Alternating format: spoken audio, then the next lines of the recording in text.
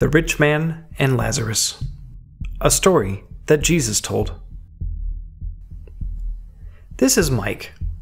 Mike has his own company and makes a lot of money. He can afford to buy anything he wants. He has a huge house, a swimming pool, an expensive car, and all of the newest technology. This is Lazarus. Lazarus is not rich like Mike. He is sick and poor. He does not even have a tent where he can sleep. So, he lives on the street in front of Mike's house. If Lazarus is lucky, he finds something to eat out of Mike's garbage. It is just enough for him not to starve. One day, Mike and Lazarus both die. Mike wakes up and finds himself in an awful place. It is unbearably hot, and he is in a lot of pain. The Bible calls this place hell.